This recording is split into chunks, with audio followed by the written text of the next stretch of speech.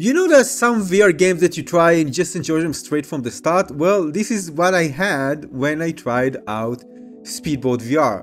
Now, I wish it was better, and even better visuals and more features and more splashing and speeds and everything, but even if it's core, it's actually fun. So just amazing having more features, better visuals. Wow, that could be so much fun. Let's take a look. Maybe if I sit down and then I reset. Oh, here we go.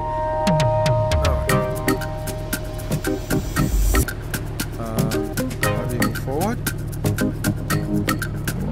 Oh, stick, left stick.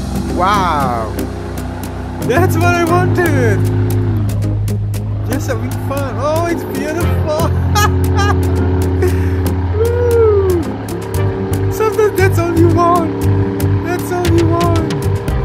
You have to just see the sea, just have fun with your speedboat. Although now where I am, it's a beautiful day and nice mountain view from the balcony. What I wanted is just to go to the sea and just drive in the sunset. And in VR, I can do just that. Yay! Oh my god, you know, in VR, sometimes the simplest things can be the most enjoyable.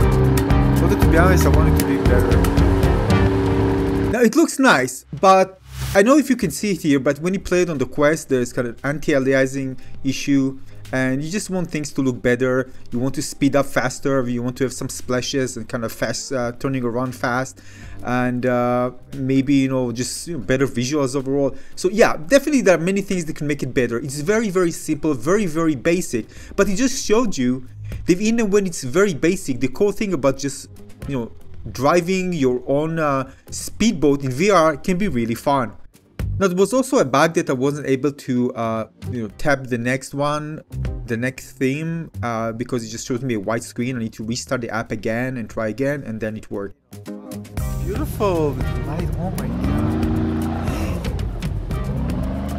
Let me change the volume. Wow.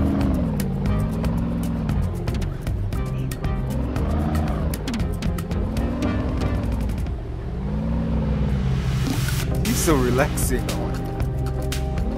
Let's go! But I want to do like, can I do it? No, there's no splashes. Wow, it's beautiful. Now I really like again the night one, because you don't see all the, you know, the imperfection of the game, and the light is actually does the most of the effect. The moonlight on the water is just so much fun and relaxing. The only thing that was missing for me here was, except all the other things that I mentioned, more feature, bit of visuals and all this stuff, is actually smelling the sea. So of course there are smelling technology for VR, but of course not on the Quest, because this is another dimension that will significantly increase immersion. I mean, I can open the fan just to feel kind of a breeze, but again, we need that extra thing that add more dimension to VR experiences. Smell, I think, is going to be amazing in VR. But yeah, overall, even if at its basic gameplay experience, it was fun. So again, very simple, still lots of fun.